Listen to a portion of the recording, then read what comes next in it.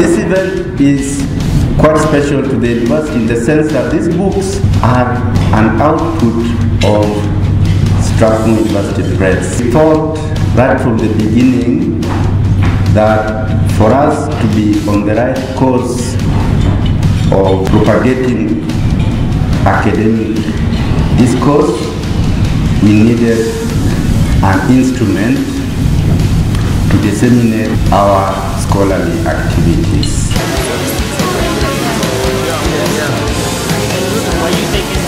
This is a characteristic of great scholars. They do not think for you, they do not think on your behalf, they do not make you think as they do, but they help you think and develop.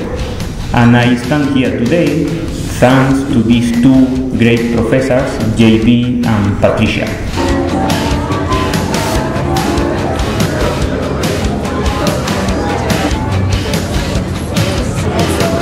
Unless universities invest in research, publication and dissemination of research, we will continue to access information about ourselves and our experiences through the prism of others.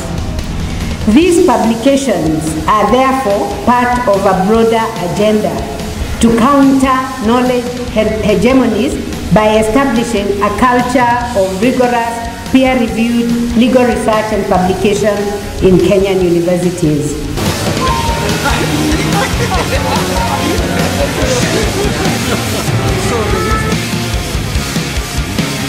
This work, Ascendant Judiciary, is not a general discussion of the broad span of constitutional law. Rather, it focuses on the essential design of the Constitution and on the place of one of its central devices, namely the judicial organ.